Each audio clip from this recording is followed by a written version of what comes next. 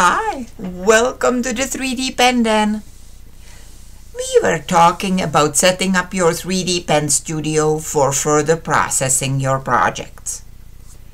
One quick way to smooth the surface texture of your piece is by baking it in the oven. There are other reasons to bake than just smoothing, and the first 7 are discussed in this video, so you can revisit it there. The link is in the description below. First, one important note. Do not bake 3-dimensional pieces or you will get a puddle.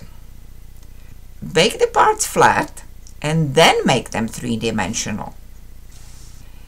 As for any other baking, you will need an oven or a toaster oven, a baking surface like ceramic tile or a cookie sheet, a baking liner, either a Teflon sheet, silicone baking mat, or a plain parchment paper, oven mitts, and possibly a flashlight, if your oven doesn't have a light to monitor the process.